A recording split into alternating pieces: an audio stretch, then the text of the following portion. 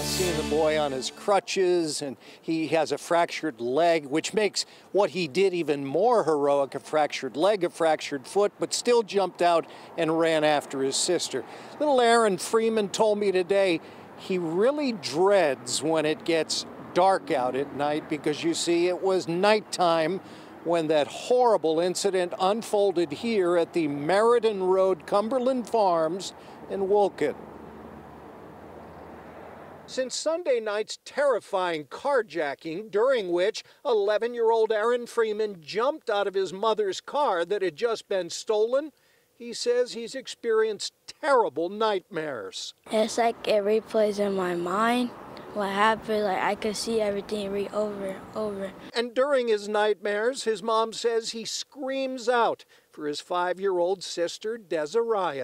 I can't go to sleep if she's not next to me. The children's mother, Desiree, says she now regrets leaving the kids in the car unattended for the first time ever as she ran in to get her son some Tylenol and a gift card for a teacher. I just should have never left my kids by myself. It's the biggest mistake that I ever made in my life. Because 11-year-old Aaron had a fractured leg and his 5-year-old sister, Desiree, was asleep in the back seat, their mom left the kids in the car and told Aaron to lock it up. But I was like on TikTok, watching TikTok the whole time, so at the time I couldn't hear her. Just after Desiree got into the store, Aaron said he was startled when someone jumped into his mom's driver's seat. Kids just come in from the side and then open the door. All I scream is "Mom!" And then when he drive, he looked back, and then I just hopped out when he looked back. Aaron hopped out trying to avoid being hit and then realized his sister was still in the car, so he ran after it, even on a fractured leg. I didn't care about the pain, I just wanted to save her. I can tell you sorry 1,000,000 times. I'm sorry, I didn't mean it. I'm sorry, but I can tell you this too, that you're a hero.